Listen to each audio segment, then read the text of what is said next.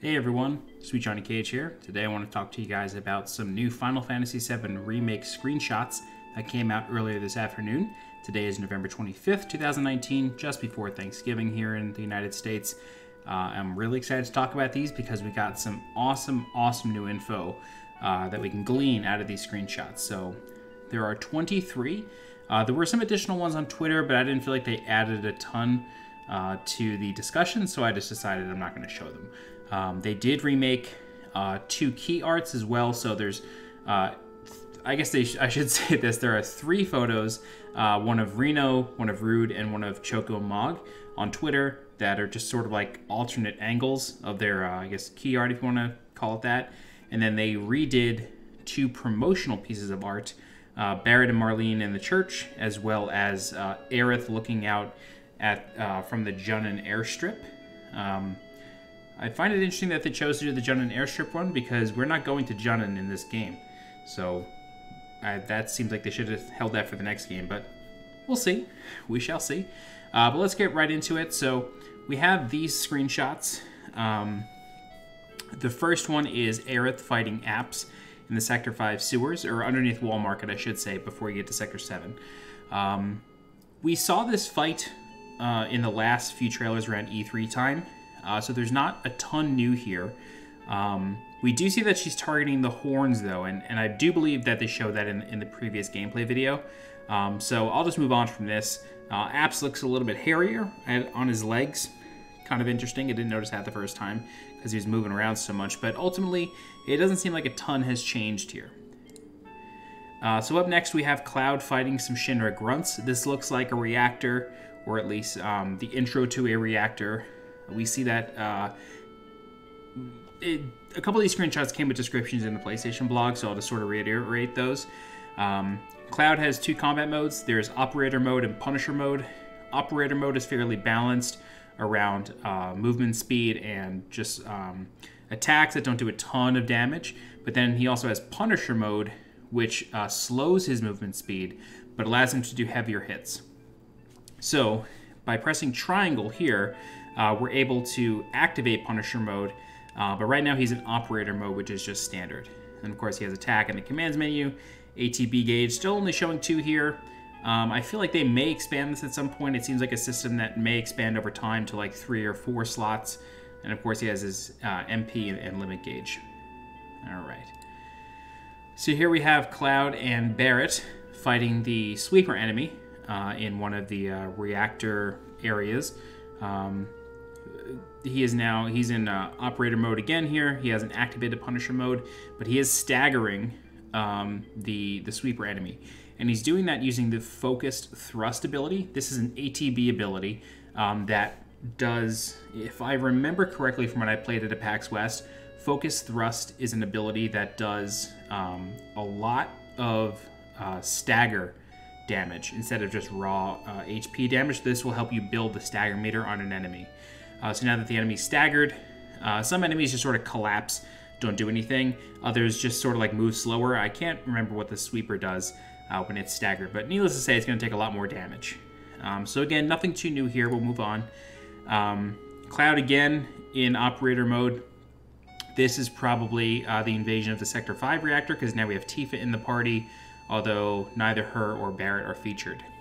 Seems like Cloud has an ability here that is some sort of arc slash that can hit multiple enemies, which is pretty cool. I did not have that in the demo that I played at PAX West, so this is pretty neat.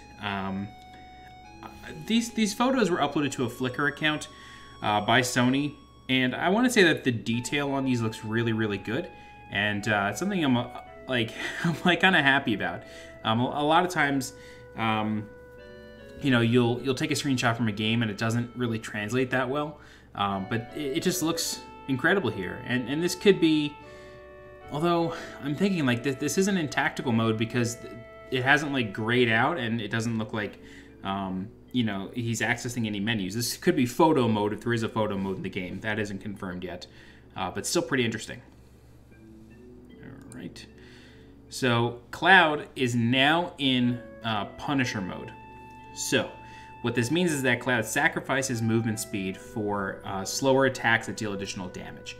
So we can see that he's doing some sort of uppercut to the Shinra Grunt here. I mentioned this in the previous video that I did where I talked about playing it at PAX West.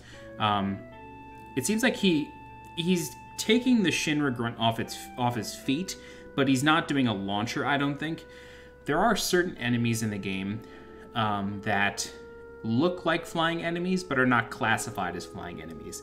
And basically what this enables Square to do is it gives these enemies a special kind of animation when being attacked. And there are these little, I can't remember the name of them right now, but they're some of the first enemies you encounter in the game. There are these little like bird-looking enemies. There's some of the, like the funkier enemies in Final Fantasy, but they sort of just bob up and down. And in the old game, that sort of made sense. Like, you may have enemies that just sort of float in midair, and that looks okay in 1997. And, you know, for games of that time, they may not be a flying enemy, but they don't have legs. Those sorts of enemies, Cloud does get a launcher on them while attacking them. So that's when it sort of starts getting into the more, like, I've seen it compared to Kingdom Hearts. I've never really played Kingdom Hearts past the first one, so I can't really compare it to that. But it seems a bit more dramatic and cinematic getting a launcher off those enemies. But only enemies that can't fly but sort of bob up and down. It seems like it works on them. Long story short, Shinra Grunt is not an enemy that does that, so I don't think this is a launcher. It's a long-winded way of saying that. All right, so moving on. We have Cloud back in operator mode, fighting what I'm not sure if he's fighting this machine here. This machine has a lot of guns on it. I'm sure he might be.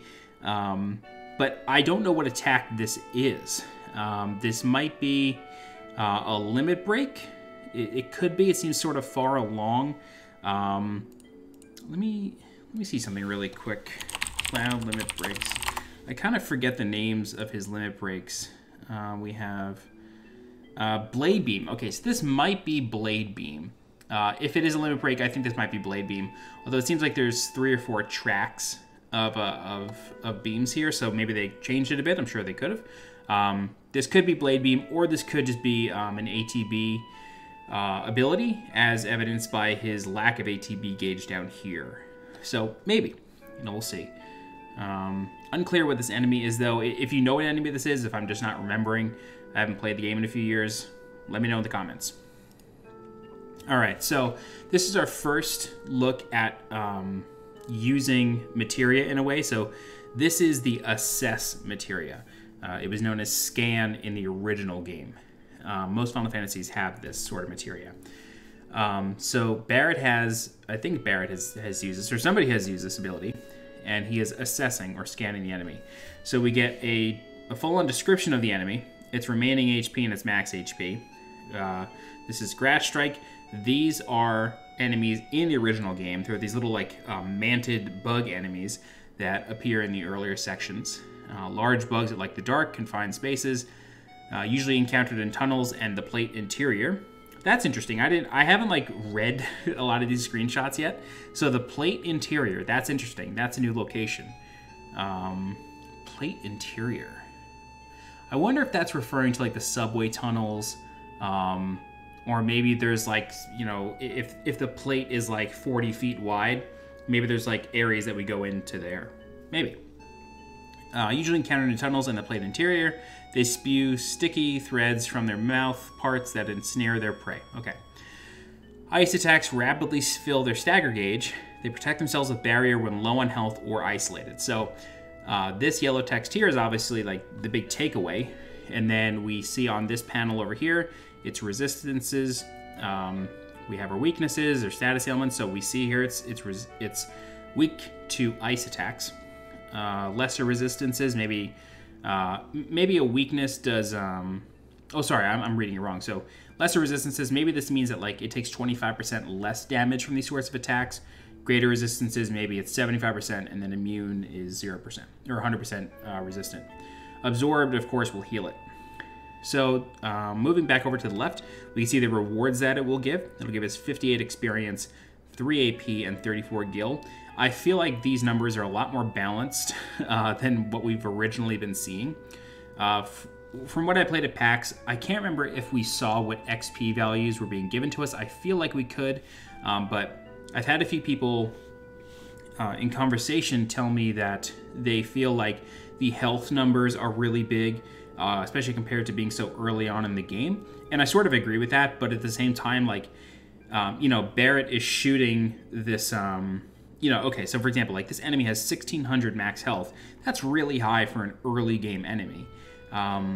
Especially in this game that is going to be stretched out into multiple parts. It's still a lot of health for something that you encounter so early on. But I think the reason for that is because enemies are no longer attacking one for one. Like, they're no longer like doing one attack, backing up, you attack them once, so on and so forth, like traditional turn-based. Instead, it's very active. And Barrett is going to shoot this thing 10 times in one auto attack, dealing probably 200 damage. So, like, the numbers are a little bit inflated, but I think it balances itself out. But these XP, AP, and guild numbers seem a lot more in line with something early on in the game. We see what items it drops a spiderweb and a high potion, and we can also see what's stealable. So we know that stealing is in. Great. Battle log over here, we can see the number of these that we have defeated. I'm sure there's a trophy for something, or a side quest of, you know, kill 10 of these things or something. We can see how many times it has been assessed. So I'm assuming this information does not become recallable, and you have to assess it every time to relearn this stuff, which I think is good. Maybe outside of combat, it'll go into some sort of log. Maybe. And then, of course, we can see how many of these we've staggered, which indicates to me that, you know, we'll have quests to do certain things. L1 for icon key, not entirely sure what that means. And R1 for toggle data, not entirely sure what that means. Maybe that means it'll turn off this panel, but leave this one. Maybe. Or vice versa, maybe.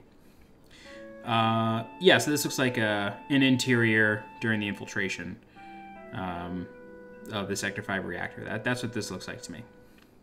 Okay, moving on. Great, so now we have the Choco Mog Materia. And it seems like we're using this in an exterior location, somewhere outside. I'm happy to see that this appears to be some Japanese writing. I always really liked how this game didn't translate all of the art. It left a lot of Japanese in, which I thought was pretty cool. It reminded me of Blade Runner in a way. This is very clearly an exterior. We can see the sky. It's at night. This excites me because we didn't go outside. We didn't see the sky a lot in the original game, at least not until we got to Shinra. You know, you're always under the plate, and I guess with the exception of like Aerith's house, which we will cover in a little bit, you don't really ever see the sky. So I'm happy to see the sky in a way for that, but more on what's actually happening in the scene. So Choco Mog is out, Chocobo and Moogle. They're at the summon that's out. Seems like we're fighting a sweeper. We have seen in previous gameplay videos, as well as been told in this blog entry, that the summons, once you summon them, they fight alongside you automatically. And then once you, once the gauge here runs out, they do like their final attack. So Choco Mog, let me see, Choco Mog Materia. So Choco Mog had an attack. It had two attacks, actually. It had Death Blow, which is non-elemental, and then it also had Fat Chocobo. So it seems like Death Blow is the attack used here, which is Stampede. Very similar. I believe this is officially called Stampede, but this reminds me a lot of Death Blow. So maybe Fat Chocobo will show up one more time. That'd be pretty cool. But again, we can see that we're outside. A lot of people have commented that the Moogle looks different. I'm not big on cross Final Fantasy lore or designs. I do know that they've changed several times. Seems like it still has the bat wings, body of a koala, or head of a koala. I don't know. I've seen comparisons run all around. But yeah, so I do know that in the original game, this was a non-elemental attack, or sometimes considered a wind attack, I think. But this seems to be an electric attack, which is interesting, unless it's just visual. Who knows? Okay, so I think we can move on from here. The Chocobos look great. I just think they look so good. We probably can't ride one till the next game, though. All right, so now we're getting into the mini game that was showed off. It's just one mini game this time, and it's darts. So Cloud, I'm guessing this is in 7th Heaven. He's playing some darts. His gloves look awesome. This looks like real leather. He's got his sweater on. Exposed brick looks like a Brooklyn bar. Not a lot going on in this screenshot, but he's playing darts. And then this is the dartboard. This looks a little rough, if I'm being honest. Like the numbers look very edgy and rough. Like it just looks like anti-aliasing is not turned on or something. Just looks a little weird. What is interesting though, and I saw somebody commenting about this on Reset Era, that this looks like a VR game, which I think is interesting because they turned the fishing minigame in Final Fantasy 15 into a VR game. So maybe we'll get some sort of VR component in this. Who knows? That could be, you know, it could just be speculation. Or it is just speculation. It could be completely false, I should say. But yeah, we see darts. Clearly, good scorekeeping. You know, there's real scorekeeping in this, which is nice. All right, we're moving on. So now we have just some character art, or some character screens, I should say. So we have Biggs here. He's got his I don't want to say 9mm, but he's got a handgun, extra clip here. Looks great. They haven't really touched him too much over the past couple of years, but yeah, I think he looks great. We have Wedge here. Wedge has been redesigned a couple times. Seems like he has an automatic shotgun, or maybe these are like mini grenades or something. What's interesting is that he has an ammo drum, but an ammo belt as well. That's kind of interesting. I'm not a gun expert or anything, but I don't really know how you load one of these manually. Or if maybe he's just like going to load one in the chamber each time if he has to get down to that. But overall, he looks pretty good. His weapon looks good. I mean, he's got arm hair. That's a detail you don't always see. Yeah, I think it looks good. I think it looks pretty good. This gun actually has a prone mount. That's pretty cool. It must be pretty powerful. And a handle on top. Should he be one-handing this thing? I feel like it's kind of crazy. Good trigger discipline here, though. His finger's not on the trigger. And, of course, Jesse. So this is in 7th Heaven. What's interesting is that they decided to show darts, and that makes you wonder if pinball is going to be part of this game. I kind of doubt it, only because, spoiler alert, Sector 7 gets blown up. So it would render these games kind of useless. I don't know. We'll see. Jesse's looking good. All right, and of course we have Reno.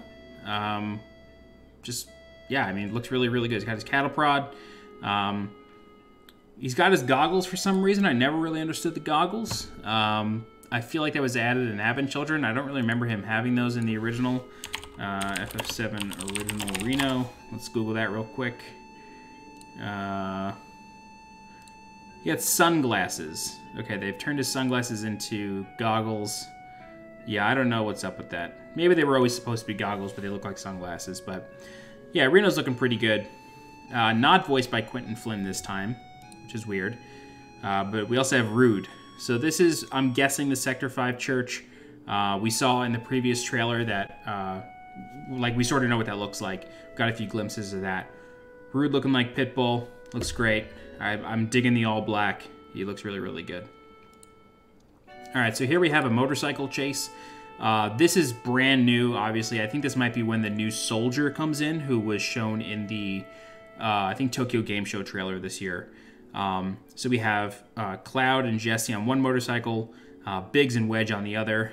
And it seems like this is, okay, so we have L1 for long range. Looks to be grayed out, maybe. But then we have triangle for spinning slash, so maybe square is just auto attack like it was in the originals motorcycle minigame, and then triangle some sort of strong attack. But yeah, this is clearly brand new. We only ever did the motorcycle once outside of the Golden Saucer minigame, so this looks really good. I think Motonox Gust, this might be the health of the motorcycle. I actually originally thought this said Motonox Guest, but it's Motonox Gust, so that's probably the model of the motorcycle, and it probably has a health bar of its own. I wonder if you could actually switch between these guys, and if you can control Biggs to shoot the other guy. We'll see.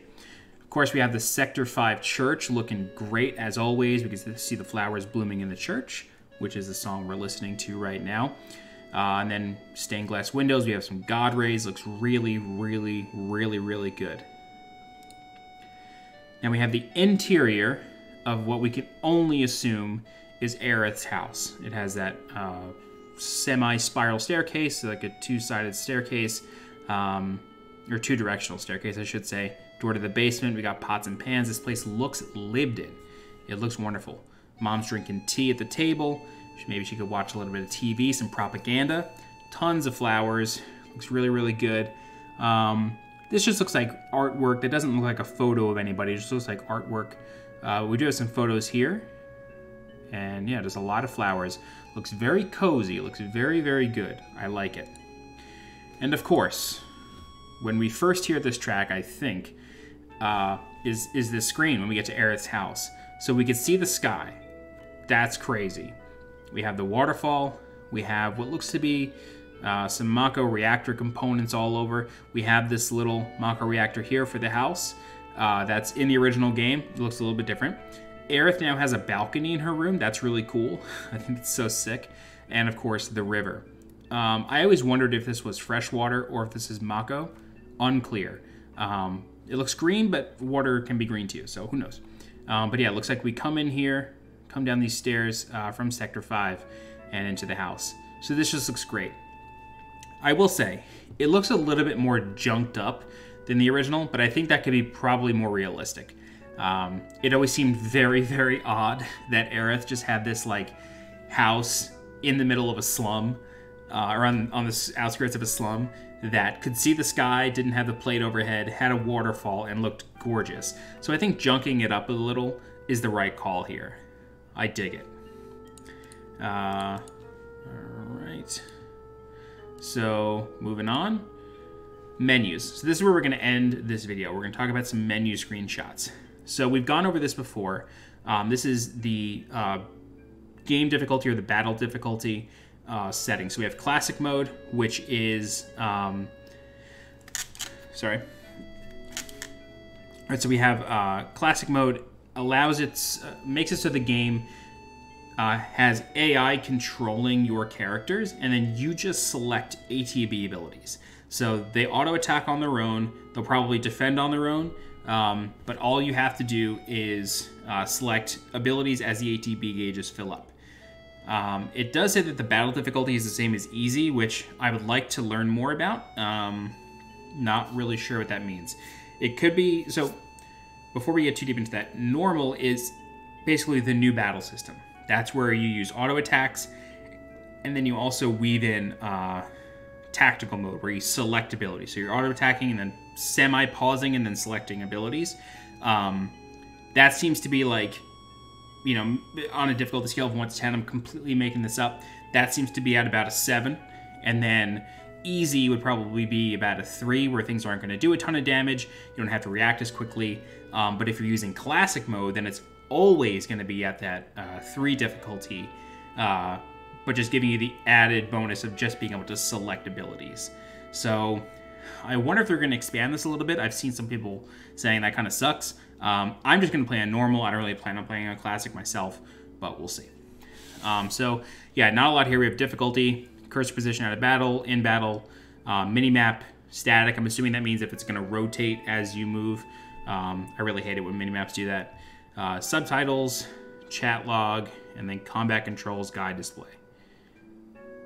Okay, so I think combat controls guide display is like, in some of the earlier demos we saw like a listing of commands in the top right corner, like left stick to move, right stick to move camera, circle to jump, or you know, circle to interact or something like that. So I think you could turn those off, which is great. Also in the background here, I think this is like the city streets. Yeah, this looks like a stone street with a couple pathways. Just trying to see. Yeah, these are billboards. So, you know, it doesn't seem like it's inside Shinra proper or anything. It seems like a street. These look like ATMs over here, I'm guessing. We'll see. This is definitely Cloud, though. All right. So, this is where things get very interesting. So, I'm going to restart the music here, only because I had 5 minutes left on that 30-minute track, which is crazy.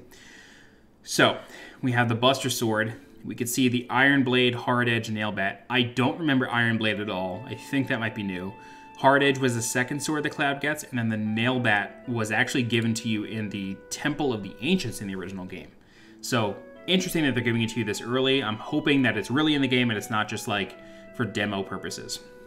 So, fans of Final Fantasy IX, myself included, will be very, very happy to know that each weapon has abilities associated with them. So the Buster Sword has focused thrust associated with it. What that means, and I'm basing this off of knowledge of Final Fantasy IX, I'm not saying this is 100% the way it's going to work in this game, but the article did allude to this and sort of damn right say it, but again, nothing's confirmed until we actually play the game.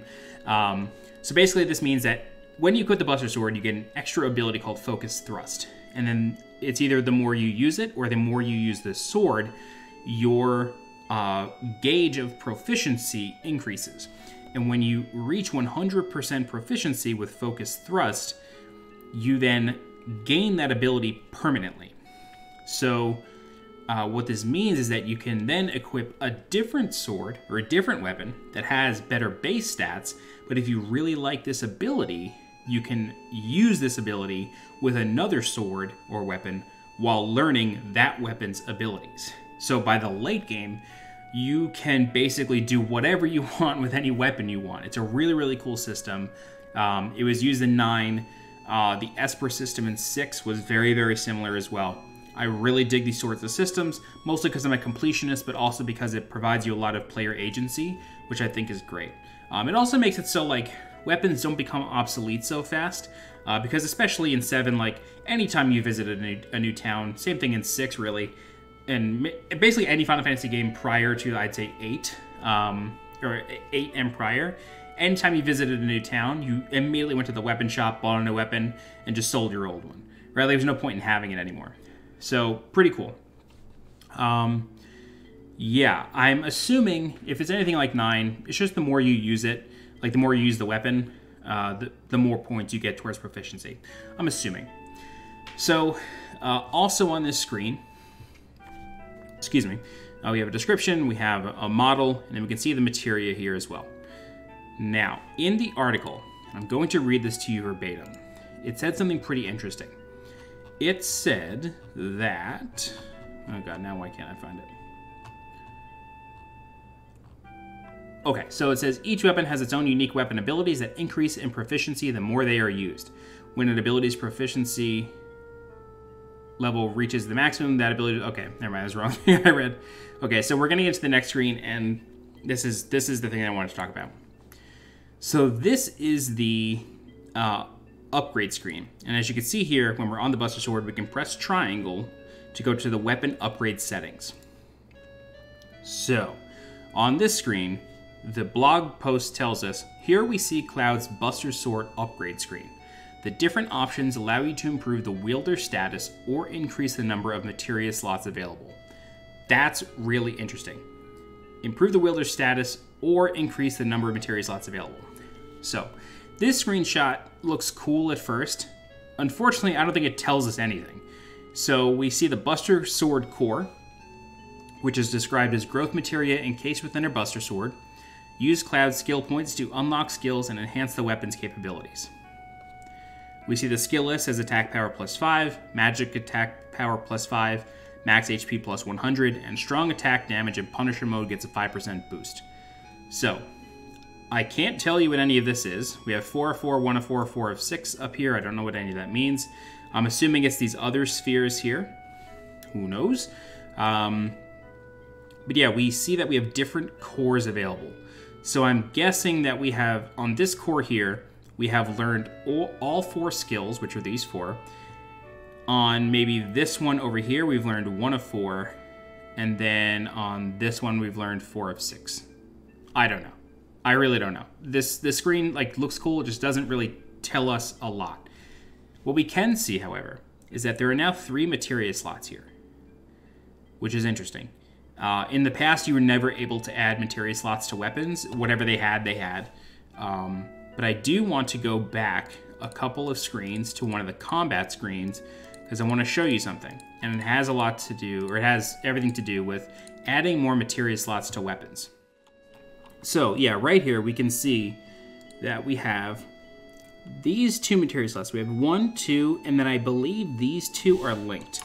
I'll zoom in again right here. So it seems like we have 2 linked and then 1 here. So originally the Buster Sword just had 2 materia slots that were linked. So I think it was these 2, and then it seems like we are adding this one.